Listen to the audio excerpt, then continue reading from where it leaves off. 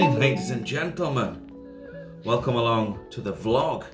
For those of you who don't know, I'm Harry and this is Harrison's Brewery, or the office at the very least. So this morning we've been for a walk with the dogs and now we're at work and we're going to have to start to mash in some beer. We're going to make some beer today. And the beer we're going to make is called Vacant Gesture. So everyone who is a regular to the channel will know exactly what that is, but those of you who are not will be thinking, what is it? Well, it's basically a hoppy golden ale at about 3.8% ABV, and it's absolutely delicious. It used to be our most popular selling beer, but now it's got stiff competition with another one called Proof of Concept, and they are equally as popular. So I'll just quickly show you me on the brewery management system putting together today's brew sheet, and then we'll go downstairs and start to pull out the recipe, pull out the ingredients for the recipe, should I say. So let's have a look at the computer screen. So much to everybody's surprise, we share all our recipes on the website, so don't worry about seeing behind the scenes on this particular screen, and you will get to see the recipe and the process and everything on here. So this is our brewery management system. It's ViewPlan BMS, and it's a one-off payment for this system, and then you pay like 50 quid a year for a support package. And as you can see in fermenter number 5, 6, 7 and 8, we've already got beers in there, 3 proof of concept and 1 vacant gesture. In FV1 over here, we've got best bitter. I made that yesterday, and today we're going to make another vacant gesture. So we're just going to click on new brew. We're going to record a clean, because a clean was not recorded since the last brew day. So we'll put down today, and we'll put down Gemma, because Gemma will clean the tank. And then it's got our ingredients there, you see. So we'll create a clean record for this. This takes care of pretty much all of the record keeping for you. It's a very good system indeed. So I'll pull this across. We want to brew today the vacant gesture. There it is. So let's get all the standard values. You can see down below it says we're running low on Protafloc tablets. I've got a new pack downstairs, so we'll add those later on. So what we need to do is double click all of these items and assign the ingredients to them, and it's basically just assigning batch numbers to all of our ingredients. So if we get a product recall at some point in the future from one of our suppliers, we can easily and quickly identify which of our beers that product was used in. It's never happened yet, but these things we have to do just in case. So as you can see, I'm just flying through these. This is the mosaic. Yeah, so we'll use the older stuff there. Let's have a look. Yeah. So automatically it puts the oldest stock to the top of the list, which is handy because it saves you having to remember exactly what is what. It is a bit of a ball ache having to click this. It would have been nice for the system to be able to auto-populate with the oldest batch, but I'm afraid it doesn't. So there we go. Now we're going to create the brew, and it'll ask us if we want to print a production sheet, and yes we do, and that is it. And then over here on the printer you'll see our production sheet arrive in due course. It's as simple as that. We've got grain in the mash tun and we are filling it up with hot water. So I'm going to put my blacksmith's apron on. I've been ridiculed for wearing this a couple of times on the channel already. But I like it because I've waxed it, so it's relatively waterproof. So we've got the malt in here. This was on a cleaning cycle overnight. This is the boiler, and at the minute I've got it hooked up to some water, some cold water, and we're just running, you hear that? We're running the cold water through the spray ball to rinse out the caustic. We need to mix this and add some acids to balance the pH, and also some dry chemicals such as calcium chloride and calcium sulfate to balance the ions, ions in the mash to help the conversion. And then we need to mix it up. What do I mix it with? We've all seen one of these. This is basically a plaster stirrer, and I've modified it to have a stainless steel mixing paddle on the end, and it works a treat. So we'll pop that in there, push it down, and then we've just got to wait. Then we've just got to wait a few minutes for the whole thing to fill up with water, and we'll give it a mix.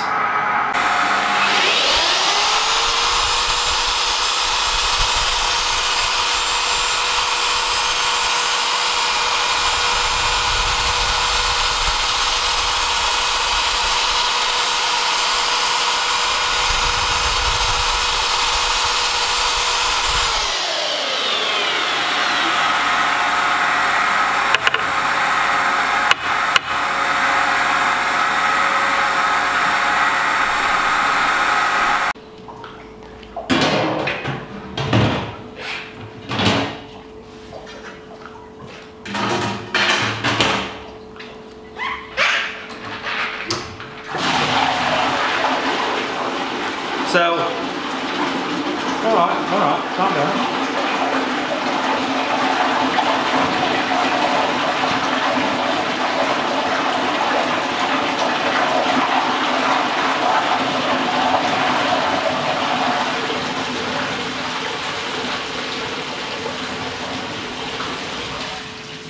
So, the mash tun is at temperature 66 degrees, it's actually 66.2, but that's fine. It's good enough for the girls I go out with, and we've just rinsed out all of the caustic from the boil kettle, and then we've rinsed it, and then we've recirculated rinse water as well, so we know that there is literally no traces of caustic left in there. What we're going to do now is put some acid in, and we'll acid it to sanitize it. It's peracetic acid, and that'll sanitize all the surfaces ready for the beer to go in, and then we'll boil the beer. And then it's pretty much a boring job from there on in until we get to drink it, I guess. But usually what happens on these brew days is I don't just stand around waiting for the mash to finish and the boil kettle to heat up. Normally I do some other jobs around the brewery at the same time. So I'll take you along with me, as I usually do on every other vlog.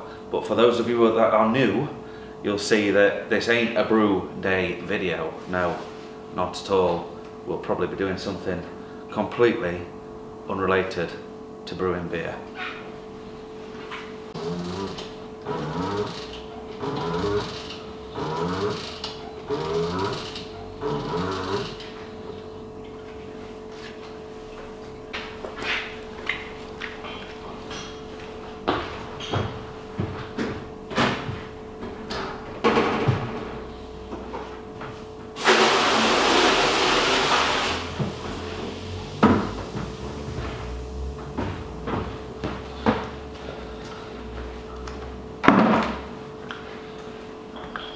And for those of you that want to have a look inside the boil kettle once it's had a caustic, come along with me.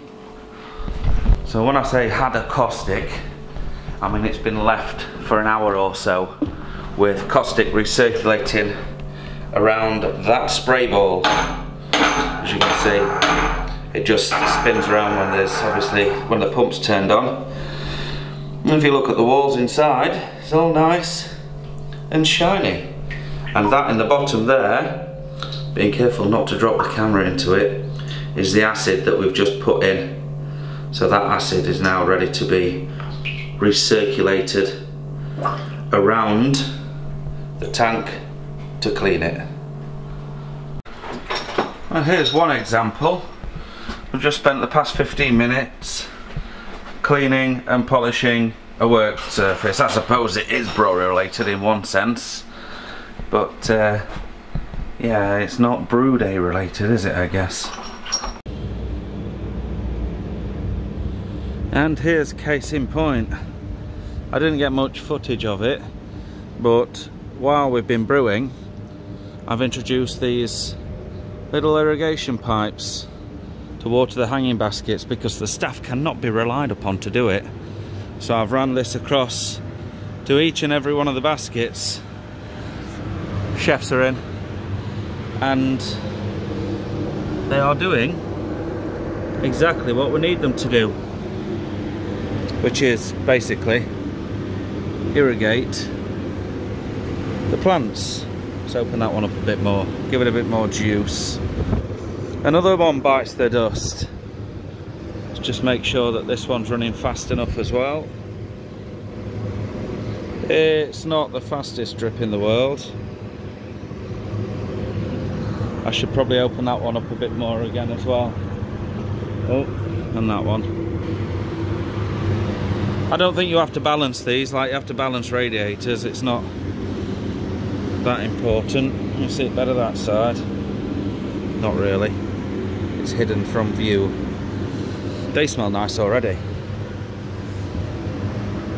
So there we are, we're actually transferring the beer in the brewery now, which gives me another 20 minutes for that process to finish. And I can come across here and just enjoy the glorious scenery that is the Chesterfield Canal Marina at Retford. Or as we like to call it, the Brew Shed Marina. Readings time.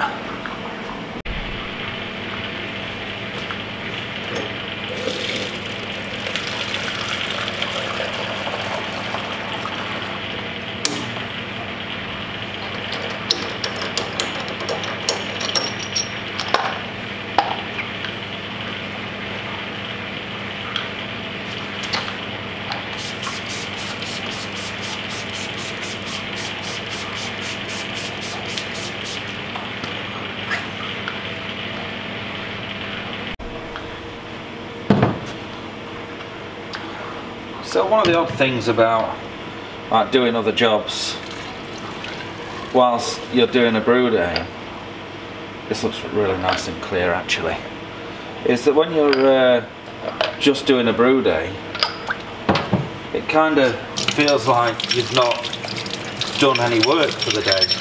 I always anticipate getting something extra completed, you know, and very rarely do I just sit back and just enjoy the brew day. I usually get caught up in, I don't know, the time between mashing in and the vol off. I'll find maybe some small repairs that want doing, maybe a little bit of cleaning here and there. And then during the boil, I might go and do a little bit of paperwork, some accounts, some bookkeeping. And then obviously during the chill then I went and did all that watering system next door. So sometimes I don't feel as productive as I could be when I'm just brewing beer. It's a little bit high this one, so target of 1036. We're a touch on the high side. I say a touch, not too much. So 1036.5 is our top draw, and we're at 1036.6, which is fine. So that's 1.0366, and the beer's at 20 degrees. Otherwise I'd have to do a temperature calibration on this, which is mainly just 0.0002 for every 1 degree off 20. So you subtract if it's below 20 and you add it on. if it's above. I think I got that to the right amount of decimal places. I do have it written down on the fridge because I often forget. And then this, I don't want to jinx it, but this hydrometer came with me from Idle Valley. And one of the first pieces of equipment that we bought. The old Stevenson Reeve hydrometer. So one final thing to do, obligatory of course.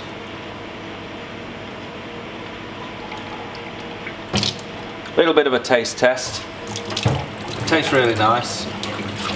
I don't often swallow the sample because it's just sugary sweetness. And I'm counting my calories no less. So I'll just move that sheet there. It's going to get wet if I'm not careful. We'll rinse the jug out and then, yeah, we're going to clean the tanks.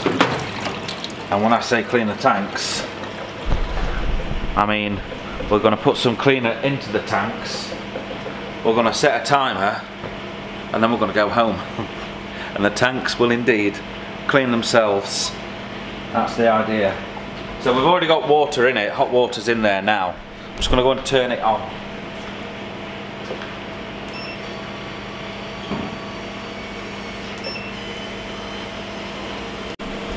So I've connected the hose to the spray bottle, and we've got rid of any airlocks.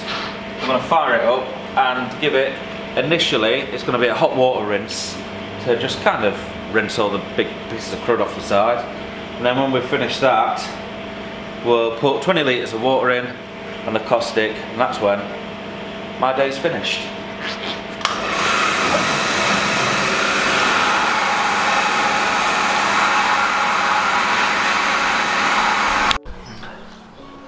And just like that, ladies and gentlemen, the day is done.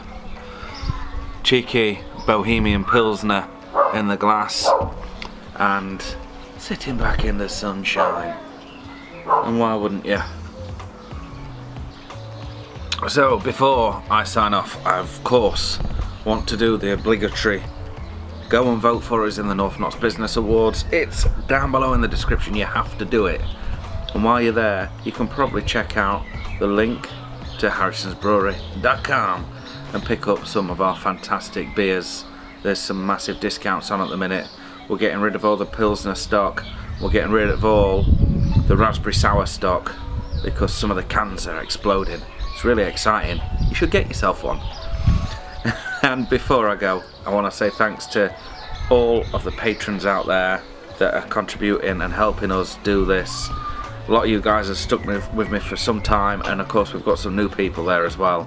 So thank you very much. Your contributions, without a doubt, definitely help keep the lights on, particularly in these tough times. Hello Reggie. You coming up, mate? Oh, he's got a manky old bone. And also I'd like to say congratulations to Andy at Four Priests for selling out of his beer in 2 pubs over the weekend. I think it's a great achievement, and it's good to see another brewer on YouTube making a success of it. So there we go. I'll say cheers to that, my friend. Well, the head didn't hang around on that one, did it?